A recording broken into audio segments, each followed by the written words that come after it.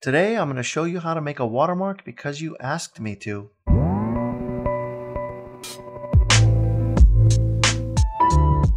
I say because you asked me to because I'm not a huge fan of watermarking my pictures, to be quite honest. I know you should, sometimes I do, sometimes I don't. I'm not really good about staying consistent, but somebody asked me and I didn't have a video on it, and so I want to give you what you want. I'm going to make a video and show you how to use a watermark. But before we get into that, it's important that you remember about Wednesday, because Wednesday we're going to do our first photo of the week.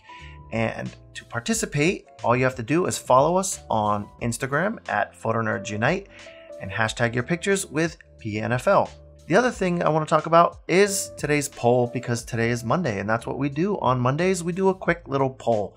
It's a way for me to get to know you, you to get to know me, you know, all that good stuff. So today's poll is, do you like to shoot wide angle, kind of that middle of the road, or do you like telephoto lenses? For me, I love telephoto lenses because it helps me kind of focus on something particular. And then as I get comfortable with the lay of the land, I sort of start to work my way out into that wide angle lens. But I usually start with telephoto lenses, and I like to shoot on telephoto most of the time. So tell us what you like in the card right here. Now, back to watermarking. How do you add a watermark to your picture? Well, it's really easy to do. All you have to do inside of Lightroom is go to Export. And when we get here, we're going to have some options. And the option that we want is this watermarking section right here.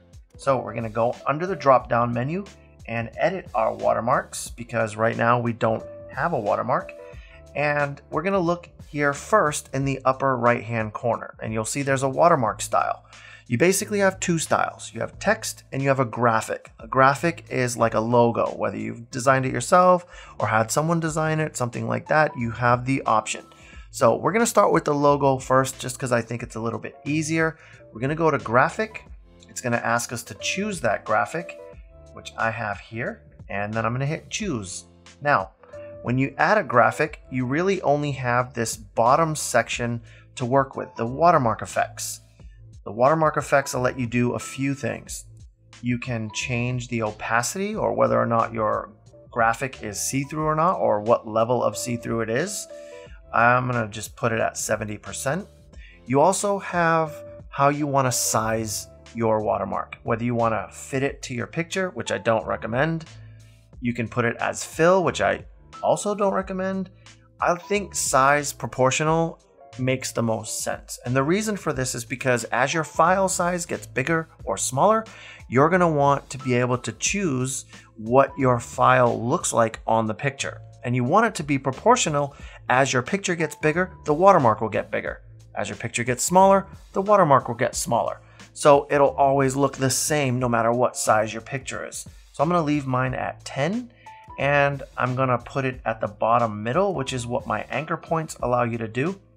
If I wanted it to like be middle, I just click the middle bubble. If I want it to be upper left, I just click that bubble. But I like it in the bottom middle. That seems to be the going trend these days, I think. And I want a little bit of a border. In other words, I don't want my logo to be right at the edge of the file. I kind of want there to be a little bit of space. So I'm going to just put 2 pixels as my space, and that looks pretty good. Now, the last and final thing to do is to save this file. So I'm going to go up to the upper left-hand corner this time, save current settings as a new preset, and we're going to just say logo white, because this is the white version, and hit create. Now, all you have to do is hit done, and then hit export. And when I do, it's going to ask me where do I want to save it, and I'll say just put it on the desktop, because where else are you going to put it? And if I head on over to the desktop, here's my file with my logo watermark on there. Let's go back to Lightroom real quick. Let's go back to export. Let's go back to watermark settings, or edit watermark. And let's talk about that text. If you were going to do a dark watermark, by the way, you just repeat the process that we just did, but I'm not going to do that. I'm just going to go over to text, and you're going to see here that the watermark logo that I had just changes to a text type. So if you're someone who has not designed a watermark or a logo or something like that, don't worry about it. You can just use text right here. And what's great about this is you can choose whatever font style you want. I don't even know what Onyx looks like, but I'll go with it. You can choose whether you want it to be centered. You could click color to change the color. I'm just going to keep it at white. You can add a shadow or not. I'm going to turn that off. And then the same watermark effects that you had on the logo, you have here for the text. So I can leave the opacity at 70%. I can leave the size proportional the way I want, and I can have it anchored at the bottom, just like I did before. So I'm going to just do all of that. And then again, if I wanted this, I would just go up to the upper left and save this as a setting. But since I don't use text, I'm not going to save it. You kind of get the point. You know how to go ahead and do it. So my last word of advice is no matter what watermark you create, make sure you have a white one and make sure you have a black one, because depending on the photograph is going to dictate whether you need a light one or a dark one. And then as far as where you use a watermark or to not use a watermark is really to your discretion. My job is to show you kind of how to do it.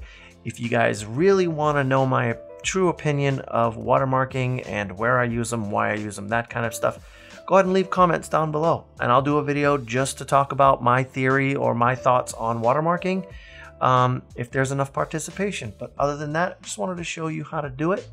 Now you know. So have a great day, everybody.